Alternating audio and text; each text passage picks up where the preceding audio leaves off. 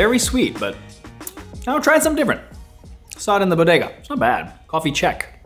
It's a different series, but why not? All right, today I want to talk about RAM. Now I feel like RAM gets a lot of attention when we're talking about computers, but nowadays, nobody really thinks of it as much anymore, at least when it comes to their mobile phones. And the thing is that it's actually doing so much more now in your phone than it ever has. In fact, it's enabled features that we use all the time and take for granted, like they wouldn't have been able to happen if it weren't for faster and faster RAM, like night mode, for example. But we'll get into all that in a second. So in this Decoder episode, my tech explainer series here on the channel, I've partnered with Micron, a company that was started in 1978 with 4 people designing semiconductors in the basement of a Boise, Idaho dental office. And they're now one of the largest memory semiconductor manufacturers in the world. To learn about all the different versions of RAM and what it actually means in real life. Okay, so firstly, we probably need to talk about what RAM is and what kind of RAM is in your phone. So RAM stands for Random Access Memory, and it's called random access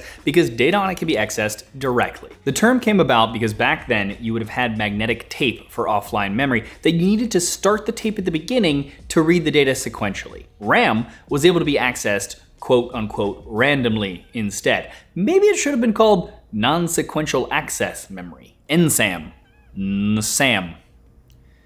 Okay, RAM sounds better. Regardless, RAM is what it's called now, and it is used to store any program, the operating system, and data in use right now, allowing it to be reached by the computer's processor easily.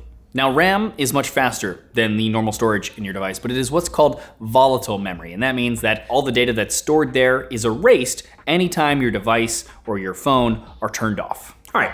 When you look at a phone spec sheet, you might notice another acronym next to the RAM. Usually it's LPDDR and like a number. So for example, LPDDR4, 4X, 5, etc. Now this designation is actually pretty important. So without diving too deep here in this video, let me know in the comments below if you want a deeper dive on this at some point. But that stands for low power double data rate. And there are 2 parts to that. Double data rate is denoting it's the type of memory that originally when it was invented could receive, well, twice as much data than the current memory at the time. And it did this without using more power. So needless to say, it became the predominant type of memory. You'll actually see DDR RAM in most computers usually. Now Micron actually produced the world's first DDR memory called the Samurai in 1999, which proved it could deliver equivalent performance to the current memory of the time at a much lower cost. And since then, it's become the industry standard for high performance DRAM. Now the other part, the LP part, stands for low power. And that denotes that it's a specific type of DDR memory that is just much more power efficient and less power hungry, hence the low power. And that's obviously super important in smaller mobile devices like your phone.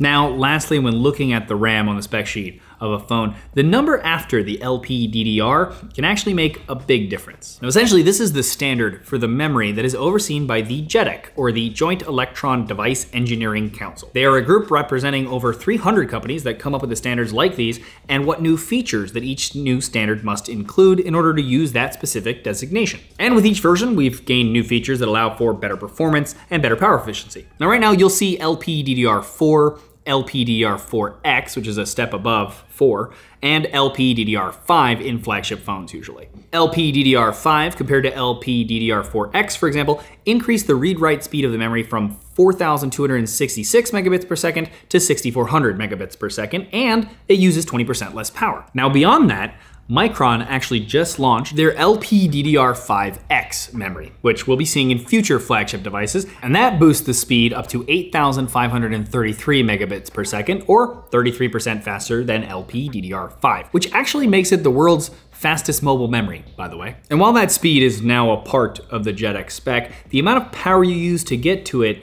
isn't. So Micron specifically was able to get their memory to that speed while also saving 24% more power over LPDDR5. And that just means that multitasking between apps will improve, as well as response times, and you can even move large amounts of data to the AI engines on newer chipsets, which could result in totally new use cases. And for your computational photography, it can do these things faster thanks to those speeds and the lower latency that it has as well. Okay, but what does that mean in the real world?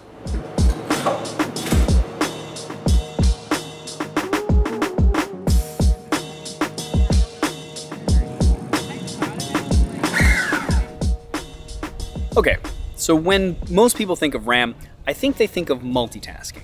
So the faster the RAM, the faster the chipset can load apps and processes into the RAM to get work done, and the faster the job will get done. Also, the capacity or the size of the RAM, i.e. how many gigabytes of RAM the device has, also needs to be large enough to house all of the data needed for all of the tasks that you're doing at once. If not, the phone has to close apps and then restart them when you go back to them instead of keeping them active, which means reloading everything all over again. And if it can't close the app, like with some games that might need all of the RAM by themselves when open, it'll be forced to use the much slower and less efficient local storage for this, which results in lagging and juddering. But RAM is actually responsible for a lot more things than just trying to keep as many apps open at once as possible. Using your camera nowadays relies heavily on your RAM more than it ever has. Using night mode, for example, to take a photo in low light conditions that comes out bright, has to take multiple frames super quickly, all at varying degrees of exposure, and then overlap and combine them all to create a brighter final image. And that takes each of those shots and loads them into RAM during that process, and then kicks them back and does all of that within seconds. And now with the predominance of computational photography, even when you take non-night mode photos, it also takes multiple frames all at the same time and combines them to create a much better photo than what the small sensors in our phones would usually be capable of otherwise. And all of that has to go into the RAM and back. So the faster the RAM, the faster that process can happen. If you had slower RAM, you'd be waiting for quite some time. And the same goes for video. 4K 60?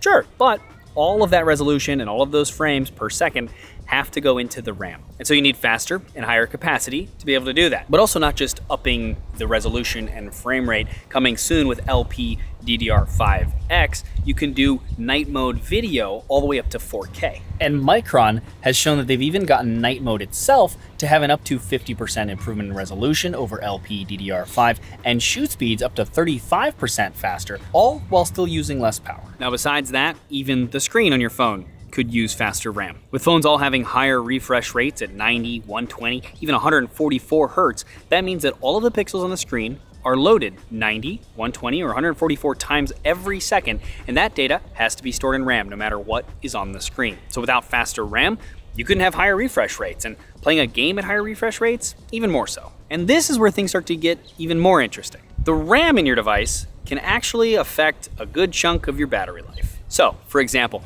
by just having LPDDR5 memory in the phone, with all other specs being equal, not only will the device have faster performance, but you can extend the battery life of the device as a whole.